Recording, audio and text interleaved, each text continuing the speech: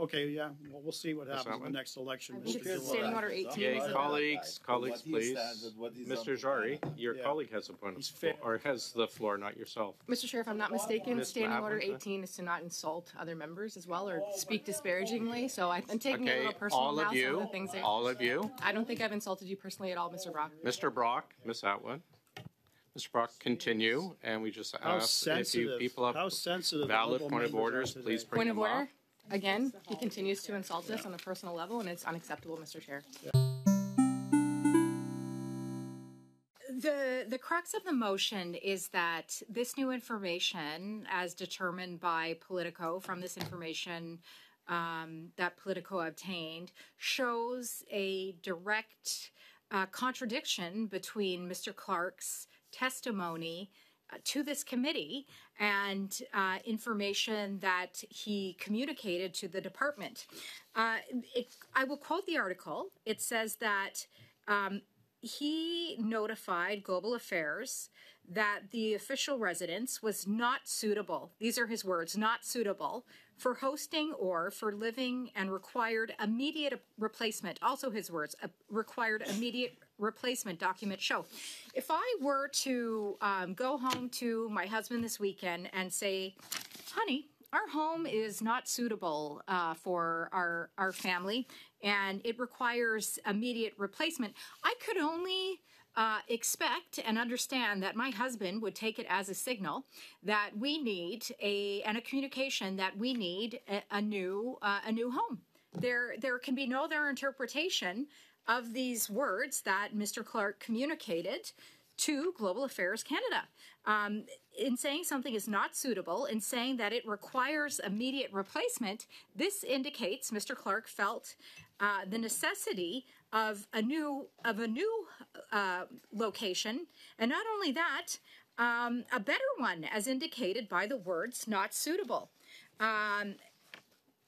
He expressed concerns regarding the completion of the kitchen and refurbishment project and indicated the unit was not suitable to be the accommodations and does not have an ideal floor plan for representational activities. These things all indicate to him, first of all, inputting into the process, and secondly, asking for immediate action, and three, wanting some type of improvement. I believe that that's not what not suitable indicates.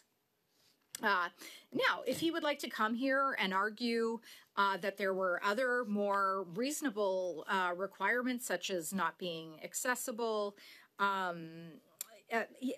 his aspirations relative to his mandate with large monthly gatherings, his desire to make Canada shine, he can come here and he can argue that. He can do that if he likes. But it is just evident from the article, from the information as obtained by Politico, that he communicated that he made input into this decision, which is contrary to what he shared with this committee. And any time that we have found a contradiction of testimony, and unfortunately with this government, we have found contradiction of testimony several times over in several situations, and I won't repeat them or belabor them once again, but this is not the first time.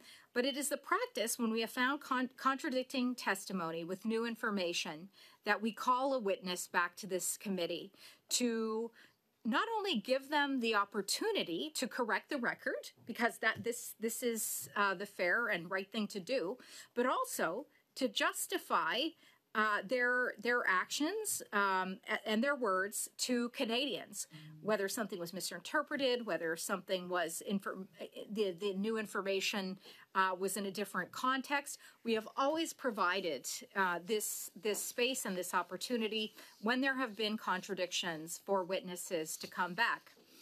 And so I believe that given this new information from Politico today, given the clear contradiction between the testimony of Mr. Clark and what we have found out today, it behooves us as a committee, not only for the purpose of finding out why this contradiction exists, but also for the transparency of information to and for Canadians to invite Mr. Clark back. So I believe in supporting this motion.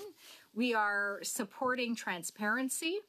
We are recognizing that a contradiction exists and giving Mr. Clark the opportunity to come back and provide an exclamation, and provide transparency for Canadians as to why $9 million of their hard-earned money was spent when there is a record $2 million Canadians lining up at food banks, a 28% increase in my own city of Calgary.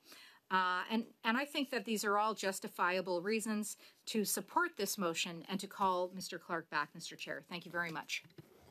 Thank you. Go to Mr. Brock, then Mr. Sousa. Thank you, Mr. Chair. One thing that I remember vividly from Mr. Clark's previous testimony at the mighty Ogo was just how adamant, to the point of literally raising his voice, turning red in color in face, how adamant he was that from start to finish he had no influence whatsoever in the acquisition of the condominium on Billionaires Row. Now, I'm going to be speaking on behalf of Ms. Kuzi and Mr. Barrett.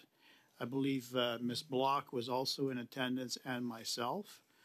All four of us didn't believe one word that he was saying. This was well before we received any evidence from Politico, and all of us accused him of lying, of which he took great offense to.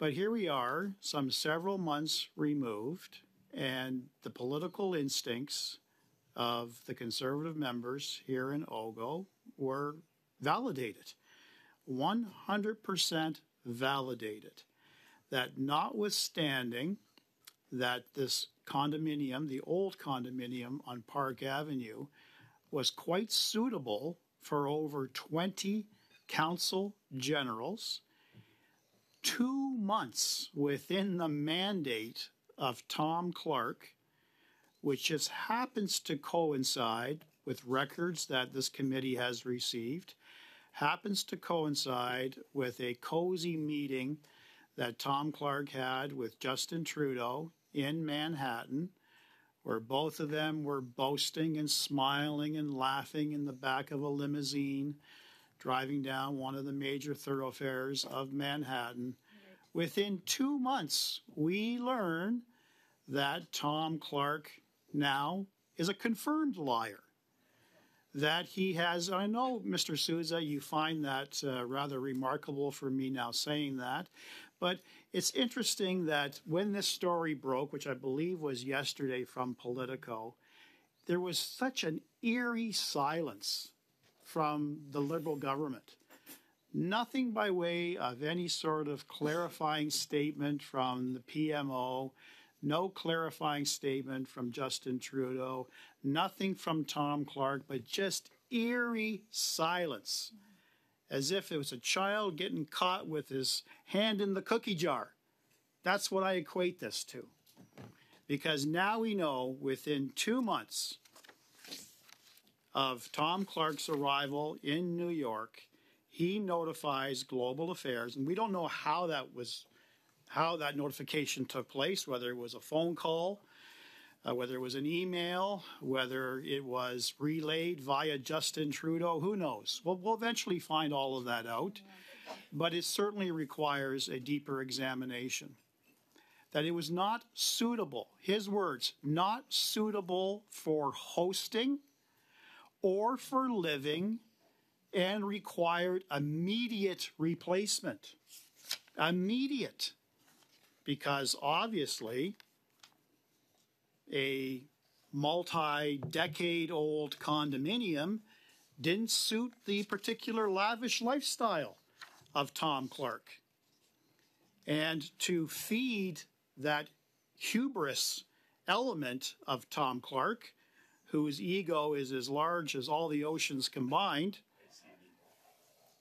Thank you. Thank you for that, Mr. Suze. I'll take that as a compliment.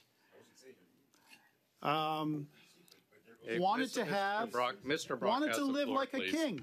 Wanted to live like a king. And interestingly, how this story broke to Canadians is through the American media, because American media caught up with the acquisition, this purchase on Billionaires Row, and it was listed in the name of His Majesty the King. That sparked interest. That sparked curiosity. And it was only then that Global Affairs confirmed, no, it's not King Charles who is looking for an alternate residence or a secondary or tertiary residence. No, it's for the Consul General. So then the story started to break, and then we started to learn about all these impressive amenities.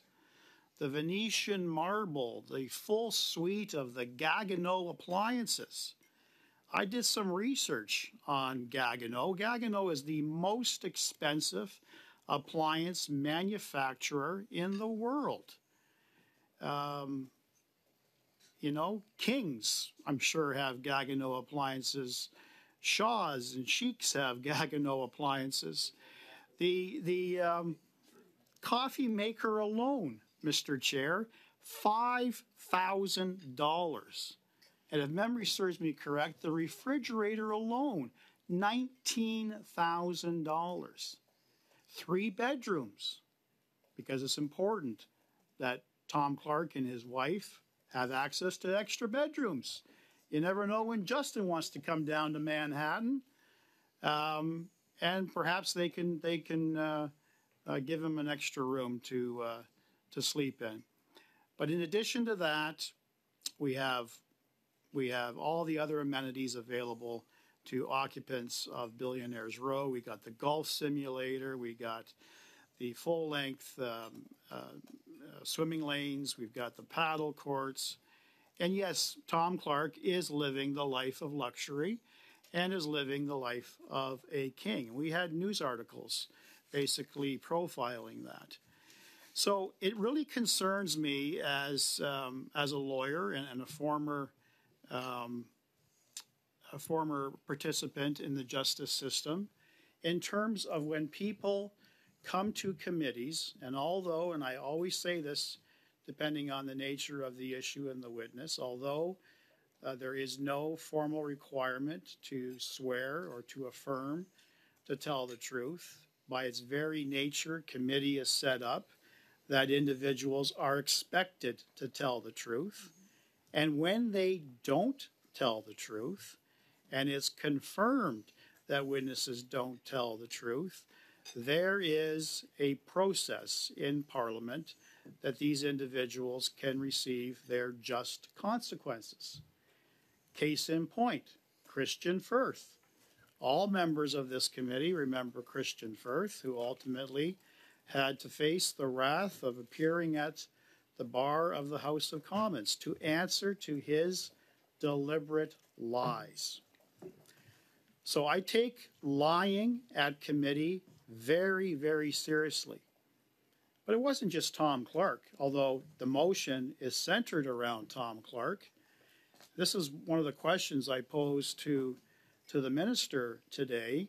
We've heard from a litany of government officials who, in essence, confirmed 100% the lie that Tom Clark shared with this committee during his last appearance, that he had no involvement. If it was said once, it must have been said 100 times repeatedly over the course of several months since we started this study last late spring, early summer. Now, we're not asking that those officials be recalled, although I think there are grounds, political grounds to do that. This particular motion is very centered squarely on Tom Clark. And I know that Mr. Jawari, in his in his statement at the outset, claims that the report, this is a useless exercise. The report is a fait accompli. There's going to be no evidence of any political connection whatsoever. Well, with all due respect to Mr. Juari, the fact that I'm now referencing everything that I have in relation to the political story and in relation to the previous testimony. Excuse me, Mr. Juari. And I'd like to say that the conclusion that MP Larry Block drew from my comments is not appropriate. Thank you. Continue, Mr. Brock. So what we're trying to do ultimately, and I would expect that every parliamentarian in this House of Commons would want to get to the truth. The fact that Mr. Juari has already telegraphed his opposition to this motion, and I wouldn't be surprised because they all follow suit, of course. Ms. Atwin, Mr. Kuzmerchuk, Mr. Souza will all do the same because they don't believe in accountability, Mr. Chair. They don't believe in transparency. And wherever there's been a hint of a scandal or a cover-up, you know the good Liberal members of the Ogo bench will carry the water of Justin Trudeau because they don't want to make this political. And ultimately, we may draw the connection. We may join the dots and show a direct political influence with the acquisition of this condominium. Excuse me, Mr. Brock, Mr. Juari. I gladly carry Prime Minister Justin Trudeau's water any day rather than carrying Mr. Pierre Poilievre's water that you guys are doing. The divisiveness. Mr. Juari, that's not a point of order. Mr. Brock, continue. Well, Mr. Kuzmerchuk calls it a leaky bucket, so probably is leaky because, you know, the amount of buckets that those members have had to carry for Justin Trudeau over 9 years must be rather enormous. Point of order. Okay, yeah, well, we'll see what happens in the next election. Standing order 18. Yeah, colleagues, please. Mr. Juari, your colleague has a point of or has the floor, not yourself. Mr. Chair, if I'm not mistaken, standing order 18 is to not insult other members as well or speak disparagingly. So I'm taking it a little personal all now. Of you, some of the things all of you. I don't think I've insulted you personally at all, Mr. Brock. Mr. Brock, Ms. Atwin. Mr. Brock, continue, and we just ask if you people have valid point of orders, please bring them up. Point of order. Again, he continues to insult us on a personal level, and it's unacceptable, Mr. Chair. Yeah. Mr. Brock, continue. Yeah. So to make a fine point on my last point that I wish to make, Mr. Chair, is that every member, regardless of political stripe, should be standing for the truth, should be standing for accountability and transparency. And to my colleague, Ms. Kuzi's point, which was an excellent point, the tradition at this particular committee and all the other committees I have been privileged to speaking to and participate in, wherever there is a suspicion, let alone some conclusive evidence of misleading committee or contradictory evidence, it is always incumbent upon a committee to seek out clarification. Maybe Mr. Clark has an honest, reasonable explanation for this story, but let's give him that chance. Let's give him that chance at committee where his explanation can be tested in cross-examination. Thank you, Mr. Chair.